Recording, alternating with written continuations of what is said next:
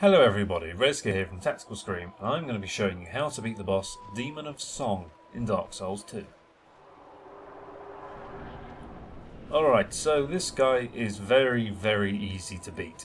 He does have a couple of high damage moves, and I'll address them as he shows them, but his main attack is going to be lowering his helmet like that. That means he's invulnerable. You cannot do any damage to him whatsoever like that. But when he does this, he will strike once and twice. Then you have a couple of seconds just to hit him in the face. He cannot attack you again when he's done the first couple of strikes. This move you need to back away from, obviously. You don't want him crashing down on you like that. That's obviously a very high damage move if it lands. And that move right there, when you see his back legs bounce up a little bit and backwards, that means he's going to charge at you. Blocking does absolutely nothing to avoid this. You either need to get out of the way or tank the hit. The rest of the fight is pretty much just going to be waiting for his face to open and then attacking it after his arms have done the 1-2. Just like that, just keep running in and out. He does have a slight weakness to lightning apparently. I didn't use any, I don't think it makes that much of a difference, but if you have a lightning infused weapon it may help you here as well. Range characters, the fight is going to be literally the same, although you don't even need to bother moving in close to damage him. It's a very easy boss, especially considering how hard it was actually getting to it. This is very easy to dodge.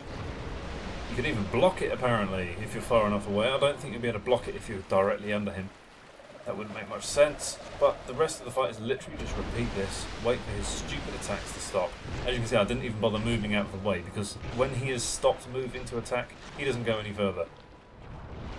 The rest of this fight is actually pretty repetitive, so I'm going to jump cut it here so it's close to the end so you don't have to sit through the same attack animations for about another 2 minutes.